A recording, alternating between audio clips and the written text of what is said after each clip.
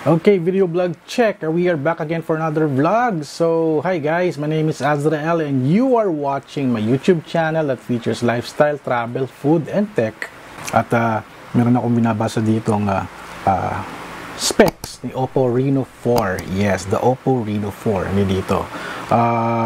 Okay, very interesting. Meron siyang AI color portrait, 960 FPS, smart slow motion, night flare portrait, AI enhanced smart sensor, merong ultra steady video 3.0 at nasa 8,000 pesos yung kanyang pricing. Pero yun na, bago tayo mag-continue sa ating vlog, ito, i-unbox na natin tong Oppo Reno phone.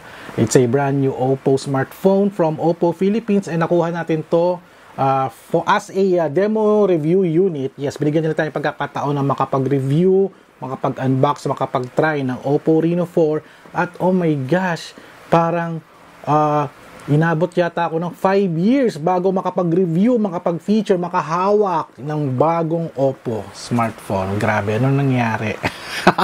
Kasi ang huling hawak ko is Oppo F3 Plus. Umabot din naman din ako sa Oppo F5 but mas enjoy ko yung Oppo F3 Plus. Pero mas maganda yung mga simula sa F5 to F7, yung mga na-try ko na rin din. Pero ngayon, mas advanced, mas maganda na ngayon yung feature ni Oppo Reno phone, Oppo Reno 4 kasi I heard this is a very good vlogging camera. Yes, vlogging camera. So I'm very excited to try this. So ano pang ginagawa natin? Unbox na natin and let's do this. So okay, this is the Reno, Oppo Reno 4 from Oppo Philippines. So ito yung box niya, ganda-ganda. Para may pagka-futuristic or may pagka-illusion ng Reno na image sa likod. So this is an 8GB RAM and 128GB storage. At ang sabi is color nito is black. So open na natin. Actually, this is a review unit from Oppo Philippines. So this is a review demo unit for all tech media and bloggers. So nagamit na to ng madaming bloggers na. So this is the IME number ng phone. And I guess this is the jelly case. Yes, it's the jelly case and the manual. Tsaka yung SIM tray pin. Natin kailangan yan kasi ang target lang natin ay itong wow, ang ganda. Black na Oppo Reno 4. Wow, ang ganda, black. And this one is just yung sticker niya, yung cover. At merong charging brick. Fast charging. And meron ding USB Type-C cable. Ayan. And also earphones. Ayan, ang ganda yung style niya. So okay, let's check out the Oppo Reno 4. Wow, ang ganda. Very smooth, very sleek. At ito yung camera niya, tatlo. Ayan, tatlo ba? Apat. Sa quad camera, mayroong flash. Tapos dual camera din sa front niya. Ayan. So super sleek, super ganda. Parang meron siyang the usual Oppo na may parang cover na glass sa glass niya para at least mas smooth at may protection from scratches. So sa right side, ito yung power button niya. Sa left side, yung volume rocker. Kitang-kita dito yung SIM card tray. Yes, SIM card tray. And sa taas, I guess it is the microphone. Microphone din. Yung sa earphones and yung speakers niya. Ayan, ganda. So, fire up na natin to. Let's check. Ayan. Oh, low-bat. Low-bat siya. So, I guess I need to charge this at balikan ko kayo ulit, ha?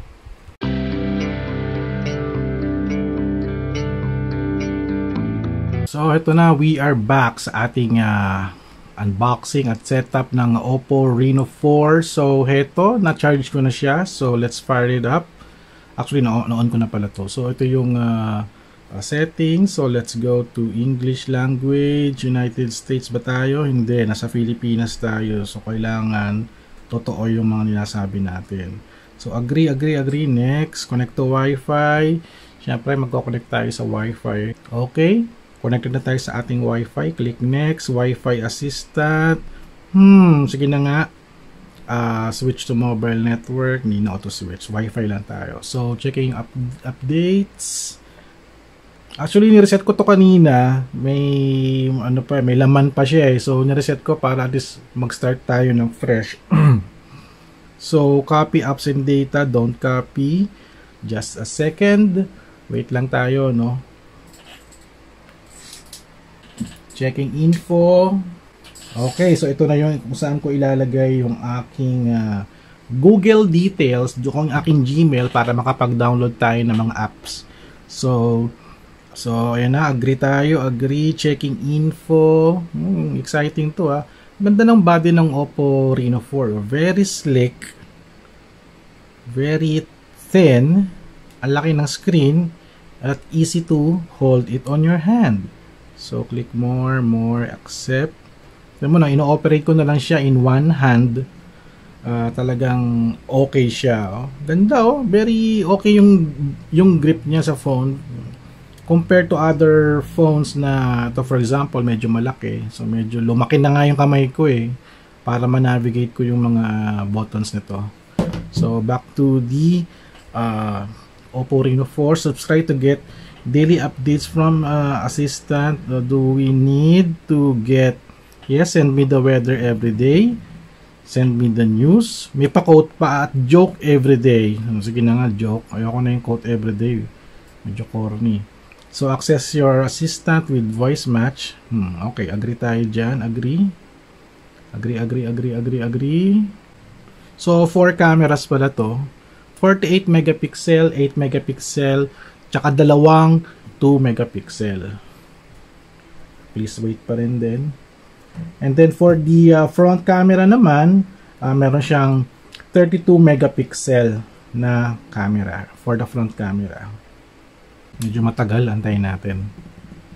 So back up to Google Drive. No, actually kaya pala siya mabagal kasi bina-backup niya yung mga data ko from my old phone. Ayoko namang gawin yun. So allow scanning, blah blah blah, accept. So ayun, system is ready to go. Ayan, kaya pala medyo mabagal kanina. Set lock screen password. Gawa tayo ng lock screen password. Okay, let's do this. Gawin natin. So, lock screen. Yan. So, for the lock screen, maglalagay tayo ng 6 na combination of numbers. No? So, for the facial recognition, so mag-e-enroll tayo. So, enroll natin yung sarili natin. So, ayan. Nakita nyo naman yung magmumukha ko. Ayan, check na. Scan na. Turning on raise to turn on screens. Ano to? Okay. Add a fingerprint. So, may fingerprint scanner is here. Okay, ang galing ha. Nasa screen na rin din yung kanilang fingerprint scan. This is good. So, medyo naka-hidden yung fingerprint. So, yung fingerprint scanning ay nandito sa may screen sa bandang baba. Ayan. Adjust the holding position. Continue. So place your finger on the sensor. So, okay.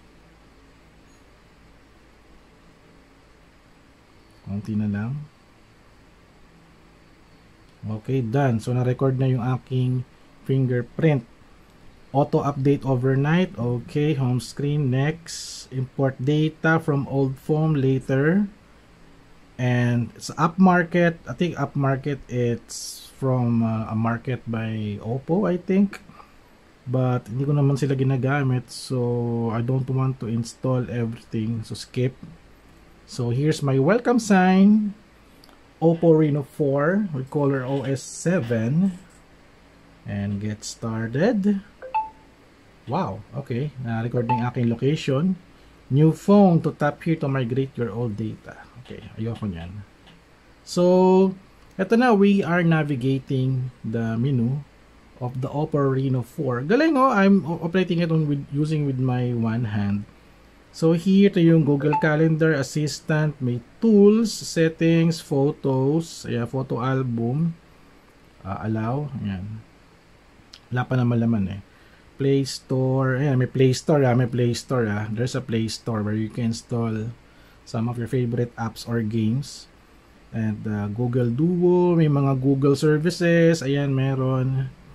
At clock, weather, up market. The up market, it's like its own parang Play Store na gawa ni Oppo. Pero let's check out. Nice. So they have its own up market, no, within the Oppo ecosystem. That's good. Meron na pre-installed na Facebook, may pre-installed na Netflix, Lazada, meron na rin din. WPS Office, Oppo Lab, di ko alam kung ano yung Oppo Lab na yan. Tsaka Oppo Relax, I think pang relaxing to, I guess. So, tatry natin to this week para kung ano ba itong mga apps na to. Tapos, meron ding Soloop. Soloop is like a video editing software. So, ayan, wala pa naman tayong video eh. So, wag na muna. So, video folder, meron din siya. So, pag bago open, kailangan mong bigyan ng permission yung app para ma-access yung folder mo. So, ito na. Okay, Google Chrome, meron camera. Let's navigate the camera. Hindi ko alam bakit may white dito, no? What's this? Para may lumalabas na white. I'm not sure if it's a dead pixel or repositioning sidebar. It's a sidebar. Oh, okay. Got it. So, there's a sidebar sa gilid. Kaya pala parang may parang kulay puti dito. It's a kumbaga parang hidden sidebar. That's nice, ah. You can, call some of the commands. Screen recorders, screenshot, messages, file manager, calculator, and edit. That's nice, ah.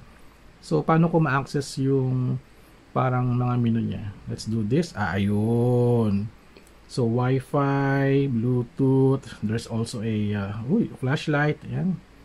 Flashlight is good. It's working. Airplane mode, auto-rotate. Dito pinaka-importante sa akin yung screen recording kasi pag nagre-record ako ng games or yung mga browse ko sa mga TikTok. Pwede siyang mag-personal hotspot. There's also Oppo Share. Ito Oppo Share takes for file sharing yata, no, and for pictures. And also, they included the calculator na rin din dun sa menu nila. That's nice. Good job, Oppo. So, ito, may mga notification ako dito. Okay. Hindi ko naman kailangan basahin lahat. So, clear all. Uy, may sound pa. Galing. Okay. Meron bang other mga gesture dito? Ito yung aking Google Assistant. Siyempre, nakita yung aking data. It's all about Fortnite and Star Wars. At itong button na to is for the terminating on the apps na open na natin. Ayan, wala na. It's very much more clear na. Ang ganda! Wow! Sobrang ganda nitong Oppo Reno 4. Grabe, parang it reminds me of my other phone. Pero very slick, very stylish. I also like the black color and also the iconic Oppo brand. At pagka na merong reflection dito, may nakikita parang invisible design here, no? Akala ko kanina smudge eh. Galing, oh. Parang I think may nakasulat yata na Reno 4 eh. Kasi parang may mga nakikita kong letters eh. So, this is the 4 cameras. Mag-test tayo ng camera nito mamaya. And opening up, nakikita yung aking face without opening it. Hindi nakikita yung mukha ko. So, isa pa. Okay, activate please my face. Okay. So ganun pala pag gagantuin ko lang siya.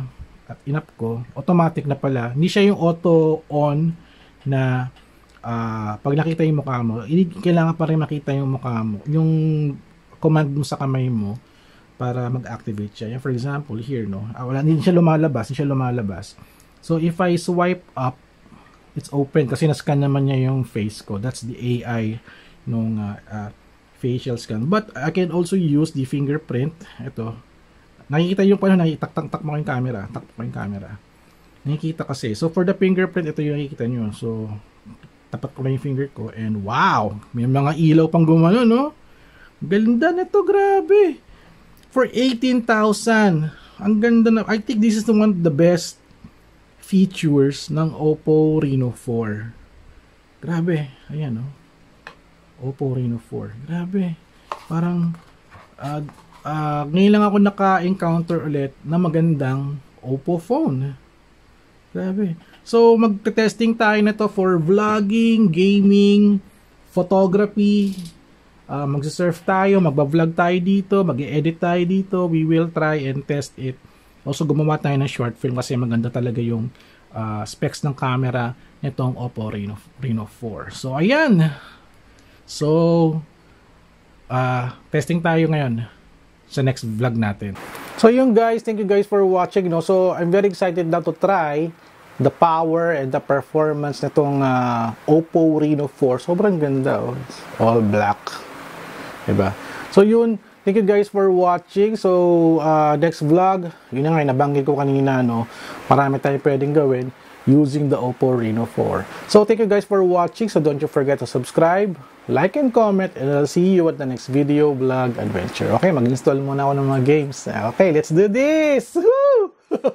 Sobrang excited ako sa Oppo kasi talagang, you know, sila yung one of the best phones din na nag-support din sa akin, sa aking content creation.